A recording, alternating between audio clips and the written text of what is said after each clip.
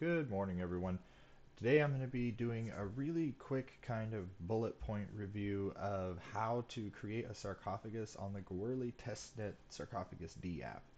So first you're going to go to app.dev.sarcophagus.io and that'll bring you to this connect wallet screen. So you want to make sure your wallet is on Goerli, then just hit connect wallet. It'll give you some different options of which type of wallet to connect to. I'm going to use my MetaMask, and then once you connect, that'll bring you to the Tomb dashboard, which here you can see I've already done some wraps, and I made sure I had a good selection of them here so you can see what the different tags are. Resurrected means it's been completed and released to the recipient address. Active means it is currently awaiting resurrection still. And buried means essentially that it's been canceled and it'll never be released. It'll just remain encrypted, buried on chain.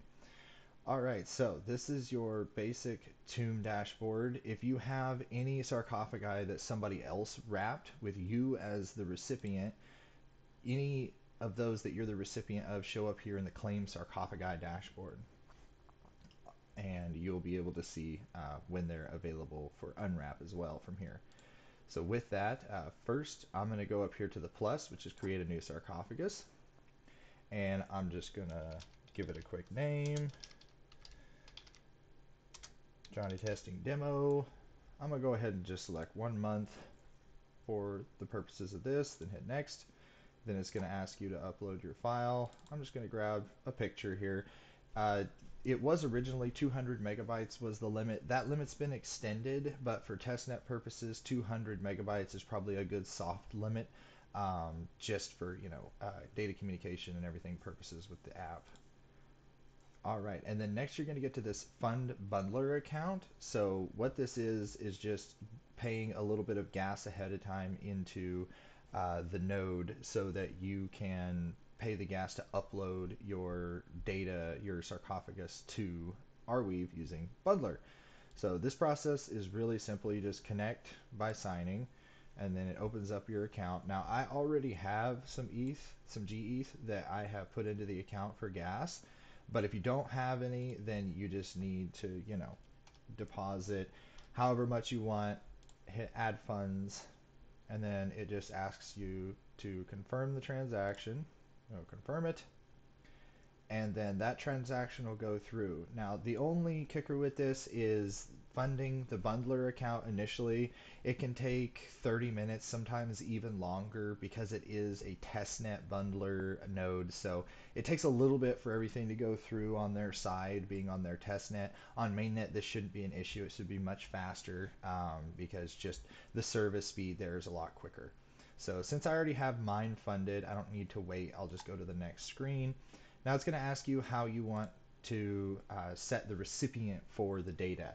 You can use their wallet address, and if they have previously signed a key on chain, signed any transaction on chain, it can source their public key from that. If you have their public key already, you can use that, or you can generate an entire new wallet key pair, private and public key pair, that you can send to the recipient, kind of like a little step-by-step thing that says, here's your key, to this information, and gives them kind of the precursor to that. I'm going to go ahead and just use wallet address.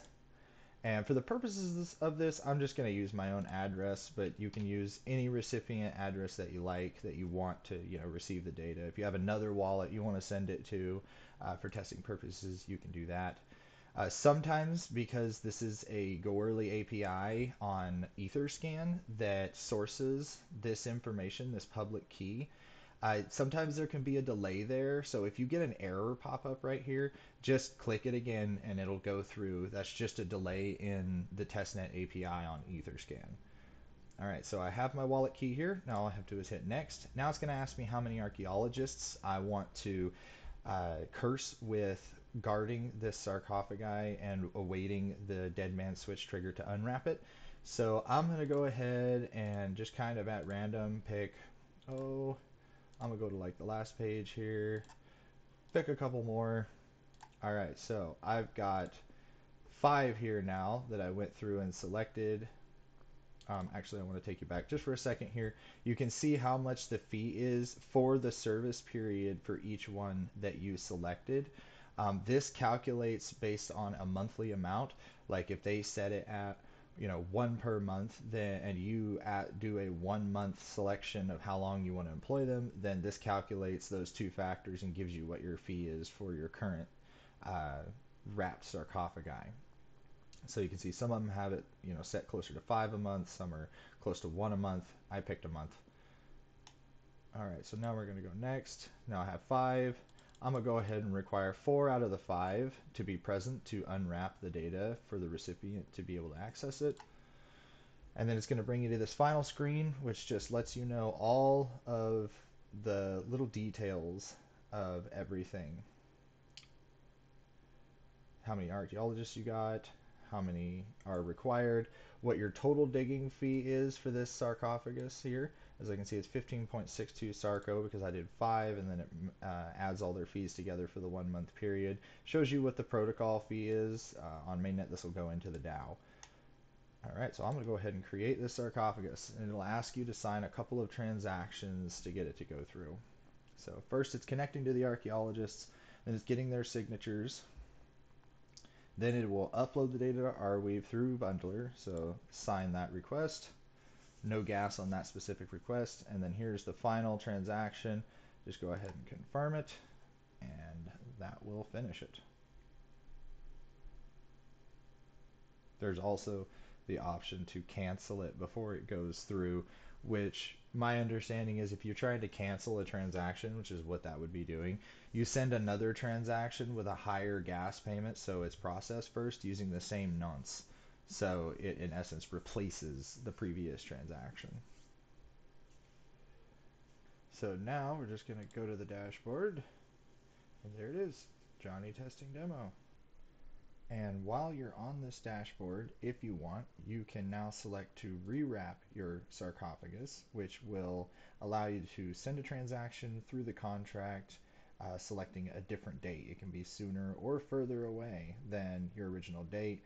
The only requirements is that the arches max res time and rewrap times are still met, which this one says you can go as far out as a year based on the arches that we selected for the job. One other option, go back here, is that if you go to details, there is an option to bury it as well, which, as I mentioned earlier, just leaves the sarcophagus encrypted permanently on chain so it can't be accessed, and it won't ever be unwrapped by the archaeologist because it releases them of the contract and releases their bond. So at that point, they no longer will be watching it anymore. So I'm going to go back to the main page. All right, now I hope this was helpful for you to be able to get out there and test the dApp yourself. So thanks for watching this, and happy testing.